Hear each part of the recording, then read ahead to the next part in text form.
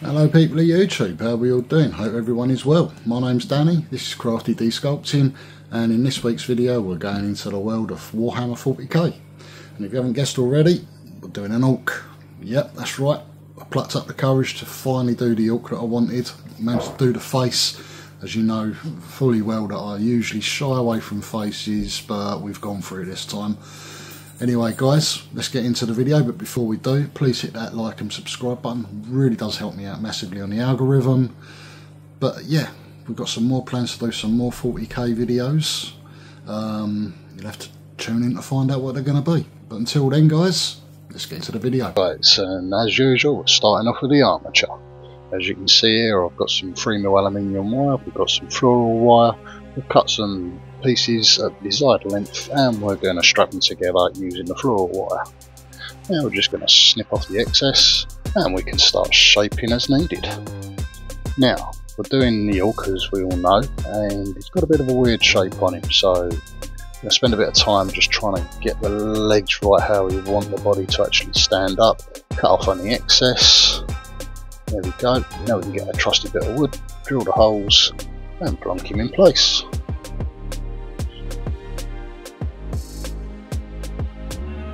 Right, now this is what I'm using for reference. It's just one of the Warhammer 40k models of an orc.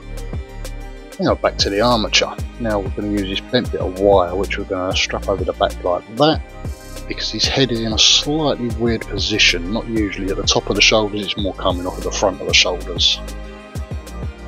Anyway, now that's done, we can get on with the tin foil. Going to bulk up the majority of the body with the tin foil. I'm not going to bore you with too much of it, but we're just going to show you how we're going to do one of the legs. Just wrapping it up, building up the bulk of his leg. And with the power of editing, we can just complete him like that. Right, now we're going to move on to some super sculpey.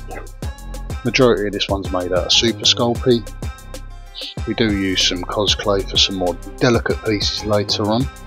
If anyone see the video at the beginning and they're into their 40k stuff, I highly recommend you check out Astral Infernum Productions. Bit of a mouthful of a name to say, but we got there in the end.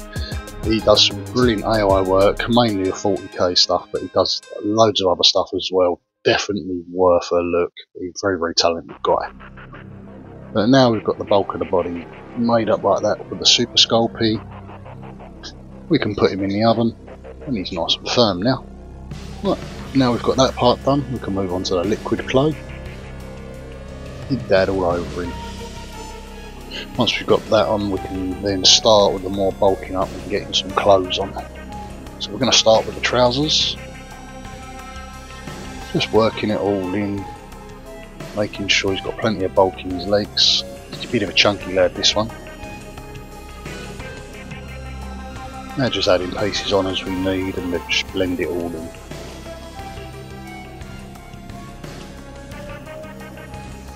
There we go, getting it all smoothed in.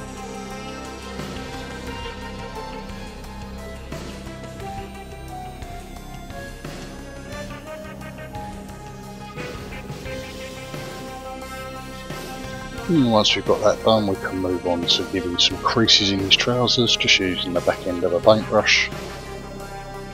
And do various of these, mainly behind the knees and around the ankles and anywhere else. Right, now we can move on to bulking up some of the muscle work on the top of his body, and we're starting off with the shoulders and his back. Getting all that in, we leave the majority of the arms for the moment, we'll come back to that later on. Just want to get the shoulders done so we can start getting more clothes on him. And once we've built up the shoulders, we can move on down the body a little bit more, start building up that muscle work. There you go, plenty of days in the gym for this one.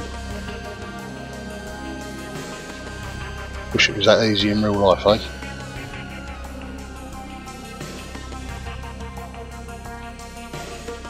Right, now that's done, we can move on with more clothes. Now this one's going to be wearing a waistcoat, so we've just cut this off the camera and then we can just get that worked into place, cut off any excess and get everything blended in. There we go, looking good.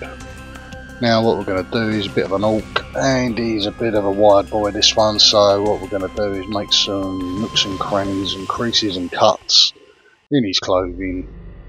He's hard at war all the time, this one.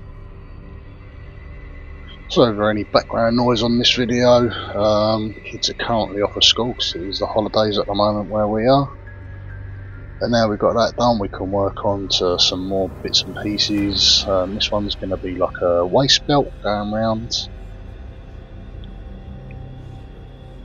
And then we're going to add a clasp where everything's holding the belt together. As I say, I've used various different models and pictures as reference for this one. I haven't just gone with the one small model that I showed you earlier. I have used other pictures and stuff like that just to get a general idea of what an orc should be, and don't really play much 40k, but I do have a few models of certain bits and pieces as I like to mess around with different ideas. And some of the models actually do give you a very good representation of how I should be making some of my models. Do want to be making some more 40k videos in the future, and I think the next one might be the scaven, the rats. So let us know down below, guys, whether you'd like to see that and what else you'd like to see in future videos. As you can see now, we're moving on to his feet and we're going to get him some booties. And there we go, there's the boots coming along nicely. I'm just shaping them with this spoon tool. Once we've done that, we can then wash everything down with isopropyl, get rid of any fingerprints and marks, and we can get them back in the oven.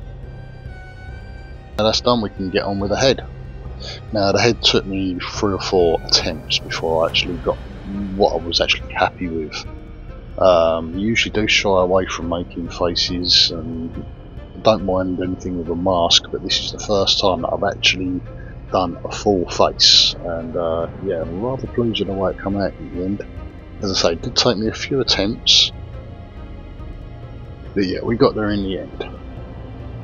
So starting off with the eyes, getting the bulk where we need it, then put the nose on, coming back to around the eyes and more shape work, before then bulking up around the bottom of the face and then getting the mouth in. But yeah, as I say, this took a good few hours before I was happy. Just using various different tools to open up his mouth now, adding on the bottom lip, opening it all up and smushing everything together where it needs to go. And then what we've done was we pre-baked the teeth, and then we're just going to slot them into place. Right, now we've done that, we've built up his cheekbones, and then we've working on his ears. And we've just done some little triangles, stuck them in place, and then we're just going to push through and make everything how it should be.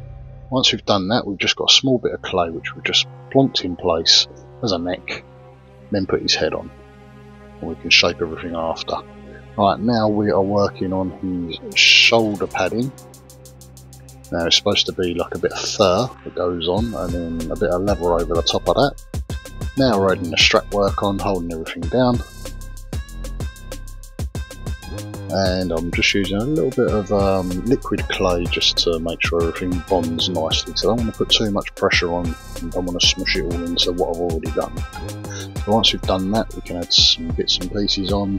In this case, it's like little teeth or horns or something like that, whatever you want to call it. And we're just going to work them in before we get on with his staff. Now with the staff, he's going to have the Orcs logo on there, which I've actually made a template of, and we'll just put that over the top, and we're just going to cut around that to make it nice and easy for myself. Right, now we've done that, we can move on to some paint.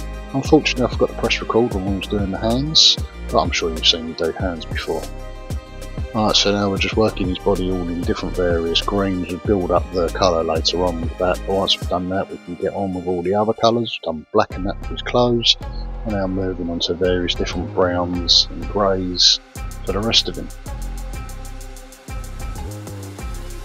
Everything does get a bit of a black wash later on.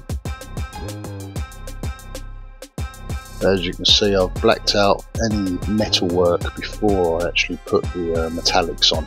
just makes them pop a little bit better.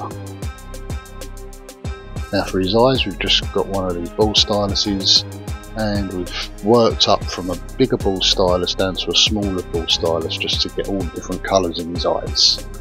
As we said earlier about the black wash, we're adding that on now. Just washing off any excess until we get our desired look.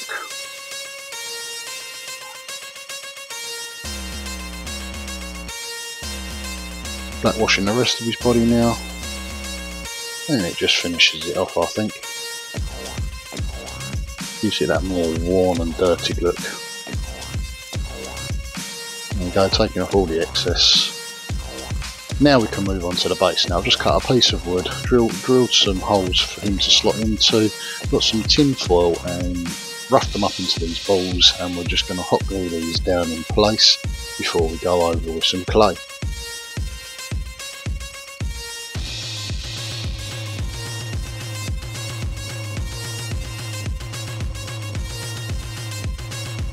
Now we've got all that in place, we can take another bit of tin foil, we scrunch it up, and we're just going to run it all over the clay to give it that sort of rocky effect.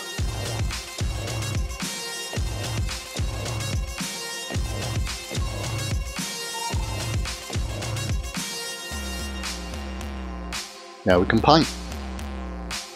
Now we've gone over with like a very dark grey black to start off with, and we're going to build up lighter greys mainly with dry brushing.